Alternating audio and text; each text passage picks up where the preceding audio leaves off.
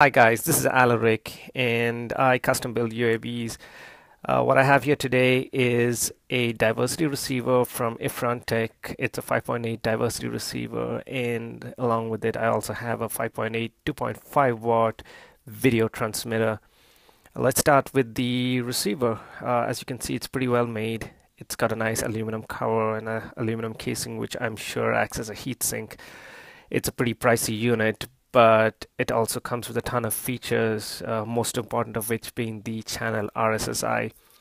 As you can see here, it is numbered 1 through 7, 1 being the lowest, 7 being the highest. It's got these little indicator lights, and what that lets you do is basically monitor your signal strength of your video feed. That way you know when you're at the end of your video link, rather than fly out of it and go blind and have to turn around to regain your signal or video feedback. Pretty important safety feature, I think, something that a lot of video receivers should carry but don't.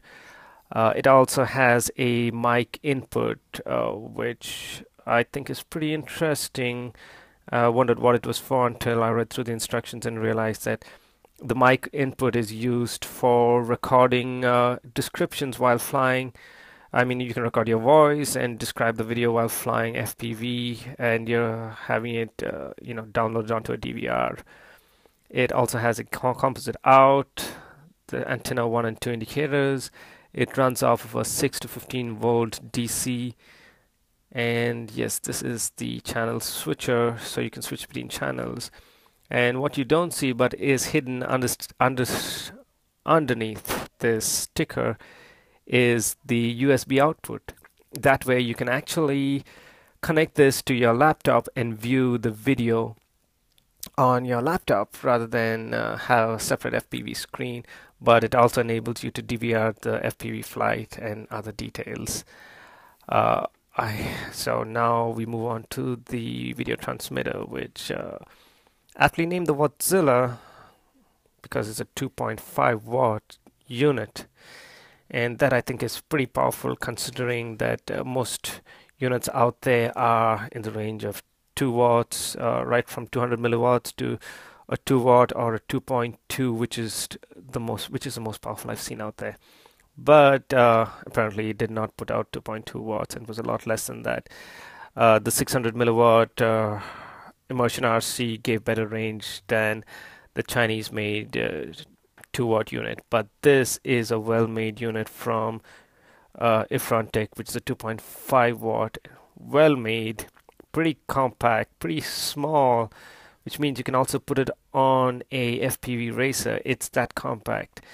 If you want to know the length, I'll give you an idea of how long it is, and it's about 1.5 inches, a wee bit more than 1.5 inches.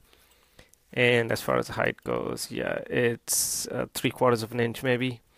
But either way, pretty light, pretty small. It comes with a cooling fan, which is which has an interesting feature, and that is it is thermostatically operated. So it doesn't constantly run if the unit is cool, or if you're flying and you've got natural airflow around it, the fan does not need to run, or does not run because it's getting sufficient cooling from the natural airflow.